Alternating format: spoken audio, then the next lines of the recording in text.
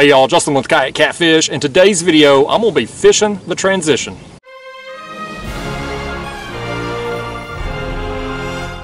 So what I've done here, y'all, is I've anchored down along a main channel ledge here on the Tennessee River, and I am right on a transition area. Now what I mean by that is there is a change in the bottom composition here from a rocky bottom to a muddy bottom.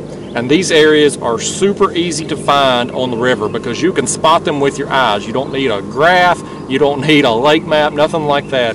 You can just cruise along the riverbank and see where these transitions are. And what is above water is below water also. So here to my right, and down behind the camera here, there's like a bluff wall, lots of rocks, real steep rocky bank. And then up here behind me, it kind of flattens out. And it's real muddy. Kind of back here to my right, there's like a big mud flat here. And so this area right here where I'm anchored down on, it goes from a rocky bottom to a muddy bottom, and places like that are gold for catfish. Any type of change like that, fish will oftentimes hold on as they make their way up and down river. So what I'm hoping to do today is take advantage of that and intercept some fish. So what I'm going to do is cast my baits out. For bait today, I'm going to be using fresh skipjack. I've got a cooler full of them, so I'll have those cut up in chunks and cast out here in front of me. I would like to suspend fish. That's my favorite way to fish, but today we've just got a little too much flow out here. We had some rain last few days, and we're supposed to be getting some more rain the next few days, so TVA has really ramped up the flow. It's going to be a little too much for me to suspend fish, so I'll have my baits cast out, and we'll put in a few hours out here this evening. It's about 5 p.m. right now. I'm probably going to fish till about 10 o'clock tonight, maybe a little later if the bite's real good. So let me get these baits on here. We'll see what we can hook into today. Here is the first bait, just a skipjack body section. That's kind of the tail portion there. I'm going to sling it out over here to the side, and I'm just going to kind of stagger these baits, kind of fan cast them out. Now the current is going to bring them together here, but we'll still have a decent spread of these baits. And that current's going to take my scent downstream, so fish that are moving up and down river, or I should say moving upriver, they're going to be able to key in on my baits very easily and come find it. But again, a place like where I'm anchored down on those transition areas, I'm hoping some fish kind of hold here and kind of stack up, and they're going to be right down there in front of my baits when they do. There's the next bait. That is a skipjack body section. I'm going to have 3 pieces of body section and 1 head. I basically just took that skipjack, cut it up in 4 pieces. And that's what we're going to start out with here. Get that out there, move on to the next rod. Here is my favorite bait in the world, the skipjack head. Send it out there next. The last bait going out, another skipjack body section.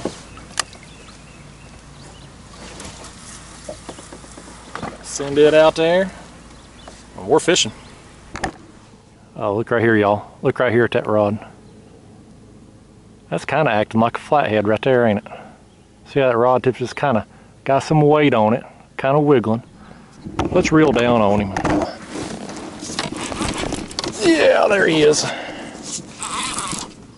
He's kind of acting like a flathead the way it was. It may end up being just a small dink or something, but it sure acted like a flathead.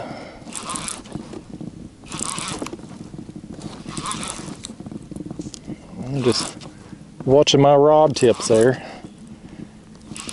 and saw that. Didn't feel him.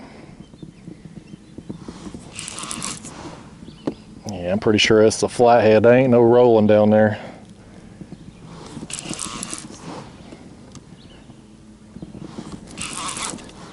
Yeah, buddy. Oh my gosh, he let it go. He let it go, folks. Took the bait with him. Took the bait with him. Crap. Here we go. Fish on. Let's pick up on it. That's on the body section. Hopefully this one will stay hooked up here. I lost what I think was a flathead there a few minutes ago on another body section. So hopefully we'll land this one, at least get the skunk out. Couldn't really tell how big that other flathead was with the extra current flow out here. You're kind of fighting the fish and the current, so it's kind of a guessing game. That other fish felt pretty good. I mean, I assume it was a flathead. I don't know for sure, obviously. I didn't see it. But this one here is just going to be a little feller. Little dink blue. But it's the skunk buster. Skunk buster, y'all. Let's let him go. See if we can find us one a little bigger, though. There's the next bait. Another section of skipjack. Let's toss it out there, see if we can get on it. Oh man, here we go. Here we go. Oh yeah. Oh yeah, that's a good fish. Oh yeah, look at that drag peeling. Oh buddy.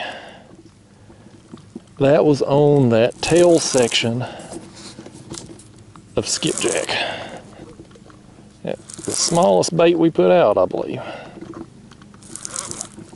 That's a good fish. Heck yeah, man. This is what I'm hoping to hook into out here tonight. He is swimming to the left right here through my other lines. And I'm hoping I have got him in front of them lines and not in them. He may be in this one up here, I don't know. In fact, he may have two of them. I see him coming toward me. That's okay. Oh, he's a good fish. He's a good one. It's a strong pulling fish right here. Like I said, y'all, these main channel ledges, you get on a break line on these ledges. I generally get on the deepest break line right as it starts to come up off the bottom, but some parts of these ledges are just better than others. I mean, yeah, you can catch fish at any point up along these ledges as they transition and go from, you know, just traveling up and down river, but there are certain areas that are just going to hold fish. Like the spot I'm on here tonight, it's kind of that area where you go from a rocky bottom to a muddy bottom. You'll find, you know, some kind of piece of cover down there, like a tree or rock pile, something like that. That'll hold fish. But you find places like that, and you're more apt to hook into some fish from numbers and size. This is going to turn out to be a good fish, but he has made a mess of my lines. You can see up there, he has got wrapped up in these things. Heck with it. I'm just going to go with it. We're going to work on this fish. We'll get everything untangled after the fact.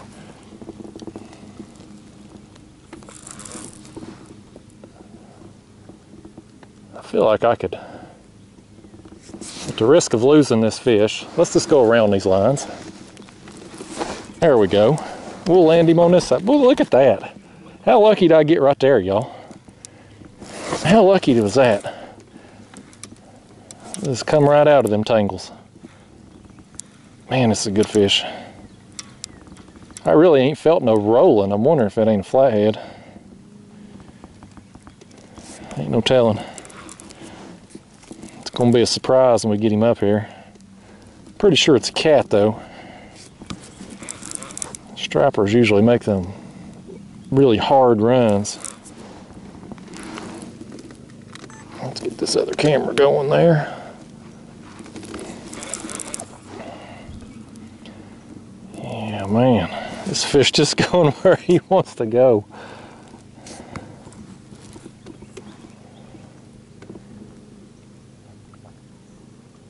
Golly bum, he is strong, man. Man, that's a strong fish. He is right under the kayak. He is just doing his thing, and I'm hanging on. I'm hanging on, just enjoying the ride. This is why you fish right here. This is why I fish anyway. I'm always after the big ones.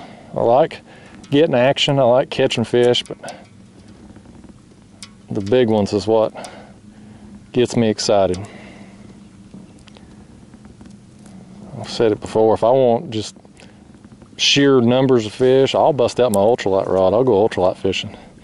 Just fish for whatever. But when I'm catfishing, I'm looking for the old with a hat maker. The oldest, meanest catfish in the river. And this one right here, I don't know if this is the widow hat maker, but this is one of her kinfolk.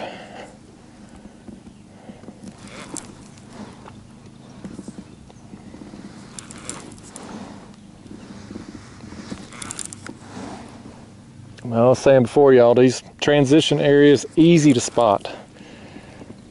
I mean, you can just see it with your eyes going down the river. You don't need any kind of graph, nothing like that. Just pay attention. Pay attention as you travel along, and you'll see the change on the riverbank.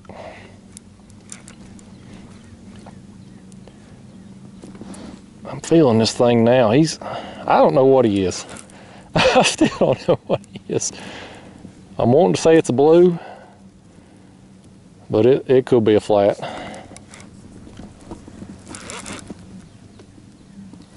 We gotta be getting close to him now. We gotta be getting close. I just want to get him up here and get a look at him. Oh, he's going back on the other side of the kayak now.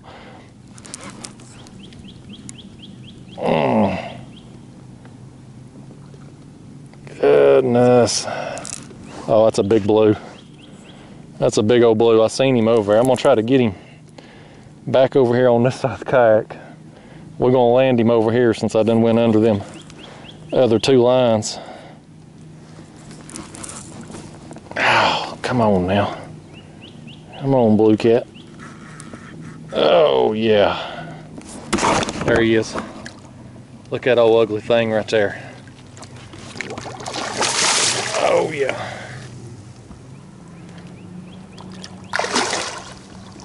Let's see if I can get him back up here. Oh, he is dark. That is a big old dark blue cat. Oh man, what a big blue cat. What a big blue cat.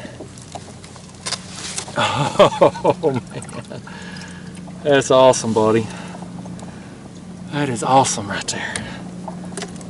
Get that hook out of him. I mean, it was a battle start to finish. I mean, this is a thick, strong fish. Man, I'm happy to get him. Let me just make sure this camera's running. Yeah, it is. I'm gonna set this one down. Oh man, look at that thing.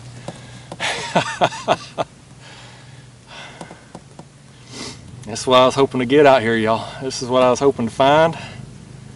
And we got him. This made my night. I don't care if I get another fish. I'm gonna try to get some more, but I'm happy right here. Okay, let's put him on the board, just get a quick length on him for you, and then we'll send him home. That's another one there, over 41 inches, thick. Man, that's a good fish. I mean, y'all, this fish right here is just dark. Even his belly is dark. Usually they're dark on top and got a white belly, but not this one. That's a cool fish, man. He's gonna flop on me. Let's let him go right quick before he goes crazy. See ya, buddy. Man, you were a lot of fun. He's out of here. I love it, man. I absolutely love it. If that don't get your blood pumping, don't take up catfishing. That last fish, I ate a small tail section of that skipjack, so I'm gonna put another on and put it right back in the same place. Oh, here we go, man. I was setting up my light. That rod just took off. Starting to get a little dark here. Just gonna get my light set up. We can film the action after dark. And that one, that fish tried to sneak on me, sneak attack, while I was doing it. We caught him though, we caught him in the act. Y'all, I've slid down this ledge a little bit, not by choice. Apparently, either that last fish or a pleasure boater knocked me off anchor and I slid forward, so I've transitioned off the transition, I guess you'd say. But I'm still here on this main channel ledge. I'm right on that deepest break line. So we'll still get some fish working up here. If I wasn't such a damn lazy ass, I'd pull anchor and move back upstream a little bit and get right back there on that transition where I wanted to be when I come out here tonight. But I'm probably only gonna fish another hour and a half. So I ain't gonna fool with it. But hopefully we'll still get a few more. We're gonna get this one right here in a second. He's yeah, little dink. Oh, look at him now. He's gonna go crazy now. He's gonna show out up here.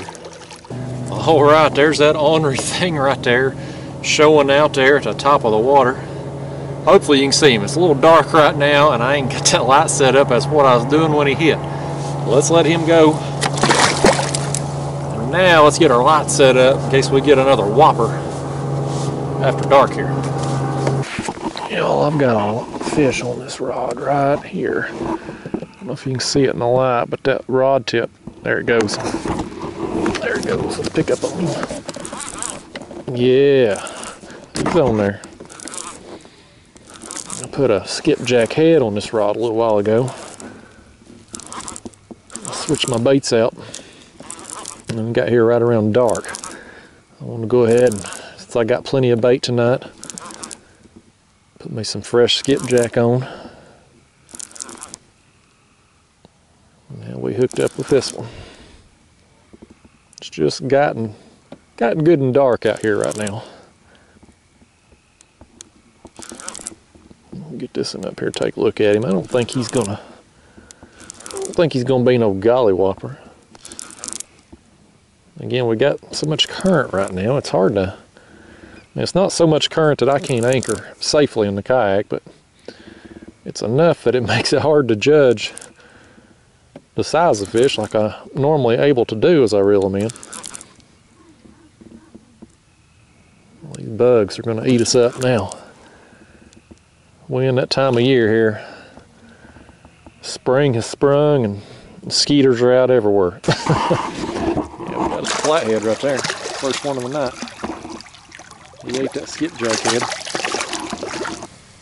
Well, first flathead of the night. Just a little feller. He wanted that skipjack head, and he got it. He just got the hook too. Let's send him home. We'll see you, buddy. Woo! We'll splash us on the way out. All right. Well, let's throw that head back out there. Try to get another one. You probably can't tell with the light, but that head there is still in good shape. So I just switched it out a little while ago, so I'm just gonna throw it right back out. Hopefully, one a little bigger than that comes along and finds it. That same rod's going down again. Oh man. Oh, look at that, buddy. Yeah. I can get caught up with him here now. Let me sit back down for this one.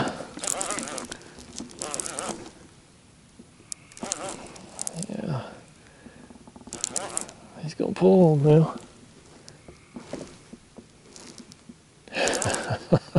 I just got that bait cast back out just a few minutes ago.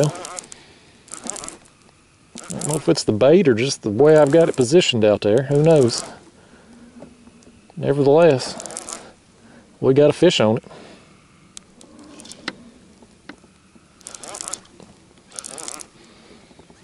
He's come right back upstream, man. He has come right at us here.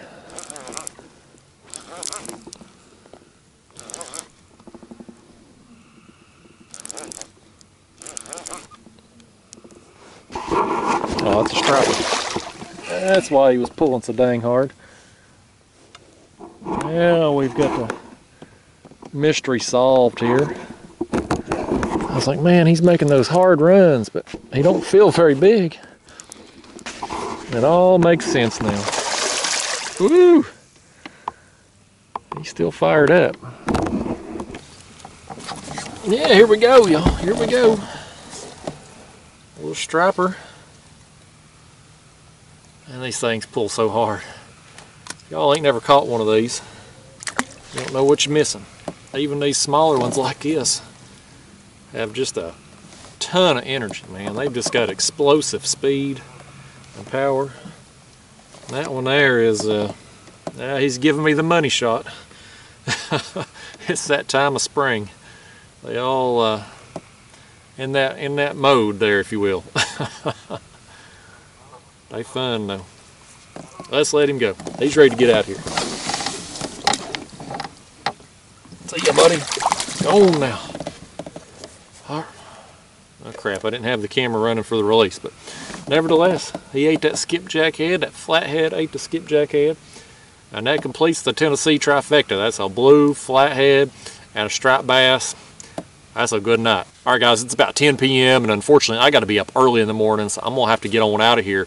Today was a fun trip though, man. I got that big blue, got several fish, ended up with the Tennessee trifecta with blue, flathead, striper, and had a good time out here. And you know, the point I really wanted to emphasize on this video was fishing those transition type areas where you go from one type of bottom composition to another. Those are kind of just places that fish are going to pause on. If you think about break lines as being the fish highways, anything that's different along those break lines are like stop signs. Those are where fish are going to just pause or kind of congregate as they move along those break lines. And so like out here today, at least where I started at, I got pulled off anchor and slid on down a little bit, and I was a little bit too lazy out here. I just wasn't feeling it today. I wasn't going to reel everything in and move back upstream. But I was still on that break line. And so any fish that were making their way up the main river channel here, they were going to find my baits, and I was able to catch a few more out here. But, you know, just like I said, look for those type places when you're going down river. Even if you're not good at reading maps or don't have a graph on your kayak or boat or whatever you're fishing out of, just look for those type of places where you see one different bottom composition to another on the shoreline. It's going to be the same thing out in the water. So anyway guys, I hope you found the video helpful. I had a good time out here making it tonight. I'll see you again soon. Thanks for watching.